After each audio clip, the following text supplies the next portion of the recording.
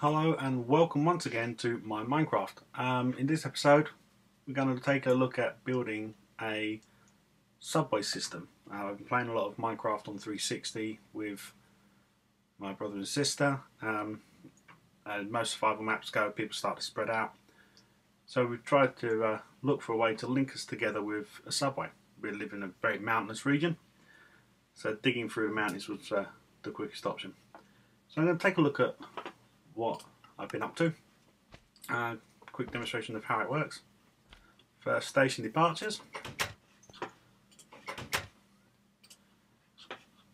Climb into the car, push the button, off we go down. It's the second time it's done that.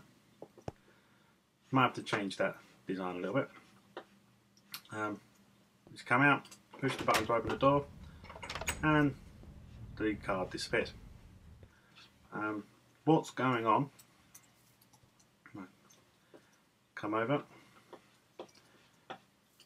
Is once you get in the car and you push the button to go, powers the powered rail. You disappear down, hits the detector switch, which launches the next car, drops it down into the system. If I demonstrate this one. And I missed it. Typical. When it gets down to the arrivals end, it comes to a stop on the powered rail. Get out. Put a iron door with a push button, so you have to push the button to get out. When you push the button, it ignites the rail, which pushes the car down the powered rail there, underground, pops it out and feeds it back into the loader. That's what's happening. We've got quite a long distance to travel, and there's going to be a couple of mining stations on the way through the mountains. So I wanted a way to build stations, and this is about as compact as I managed to get it, although looking at it now you probably can do away with this line and combine the two loaders together. Yeah, so I'll take it through the next side of station B. So this will be station B to station C. Demonstrate rail there. Okay, so we push the button disappears, drops in. Oh, I stood right away, but push the button and it goes back. Redstone for this one runs straight from under the detector rail, round and through to a redstone torch there. I'll show you how to build it in a minute. Drops the car, runs it through, and the button triggers this array here. And on the return side, your button there does the same for that powered rail, and it's all just powered. So it is real simple. As I was only looking for something simple, there's only a few of us playing on the 360. But we'll have a quick go at building the receiving end for station C, and we'll see how we go. So I'm going to build the loading side. We only want a couple, so we're only going to do a few steps. And that's up now. And we're going to dig out these two. Remember to mark things out. We want powered rail through here and a trapdoor there. Okay, I'm going to take this one out. I'm going to put a couple of torches. You can see that's how they're switched, and put a quick button in here, which is where our redstone is going to go to. You can see that it activates the trapdoor. That's what we want. So build the same this side. 1, 2, 3. You're going to come 2 out, 1 up. Get rid of those. And wouldn't you know it, it starts to rain. Let's get rid of that. Always rains.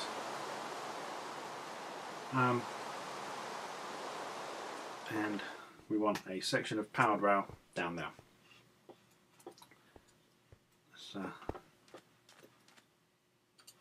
run our powered rail up here. This is going to take a lot of powered rail.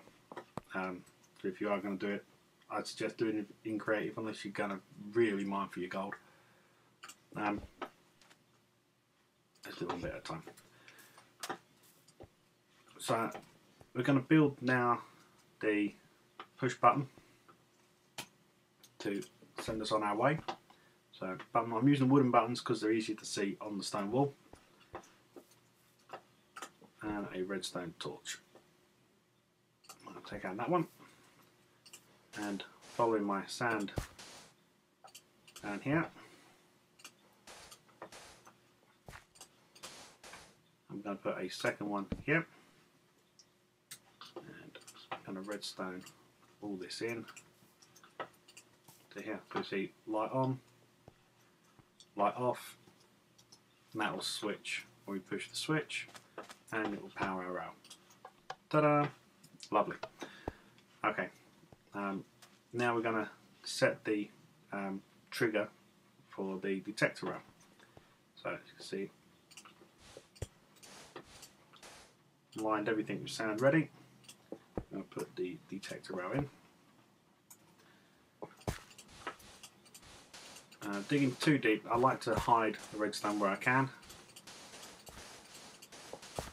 Just makes it look neat, I think.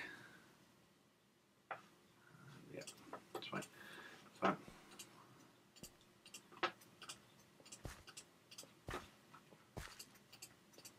okay, that gets us all nicely tied in there. So now the detector rail will trigger the drop.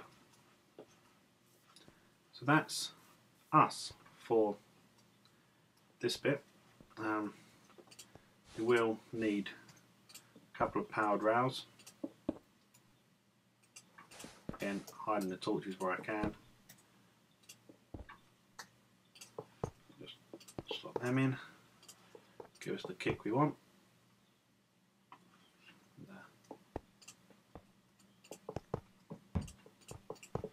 Tie these two together. Okay, now that is everything for our outbound cart. We'll do the return cart now. So we're going to leave some space.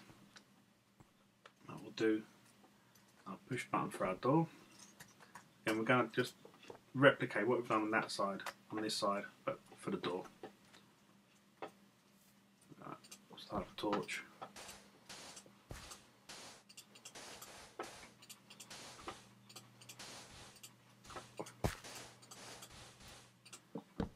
That.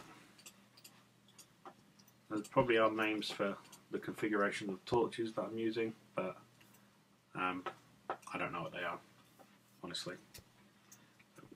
Double check it powers the rail. Yep, lovely. Okay, now we're going to make the return section. Take that bit out. I'm going to dig down here, because again we're going to bury this rail so you can't see it when you're using it. We want to build the bridge section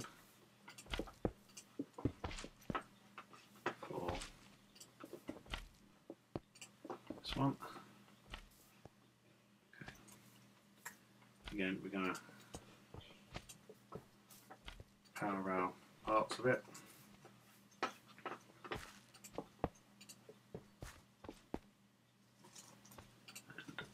Regular others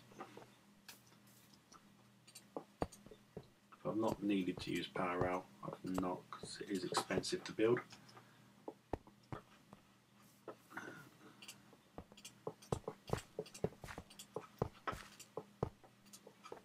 Okay, and again we're going to want some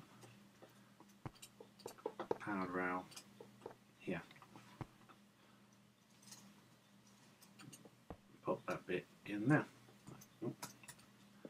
Get the buttons right. So get this rail powered.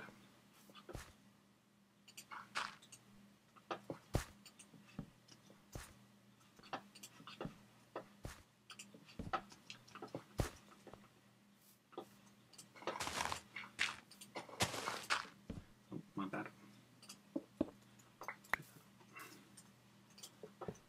Okay, let's just get some daylight back. Okay.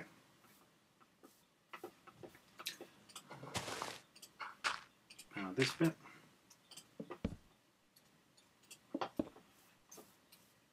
And that, my friends,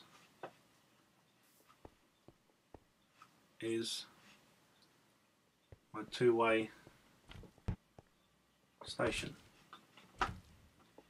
Just grab some mine carts and load up the other side.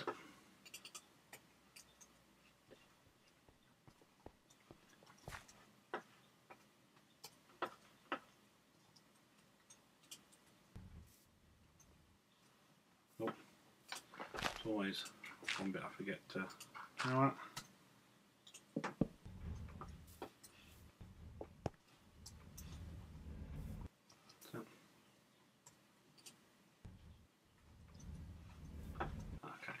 Two in there. And I find it's easier. I mean, I find it's easier to put two on the track to start. It means I don't need a reset button. You can put one in. Just tie one into this layout. Give it a quick test. Push the button. Excellent. Watch that one disappear.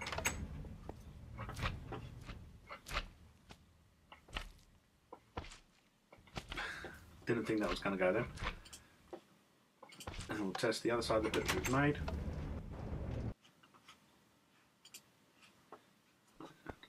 Push the button. Down, around, and back to the loader. And that is it. It is very simple. It's a closed system, so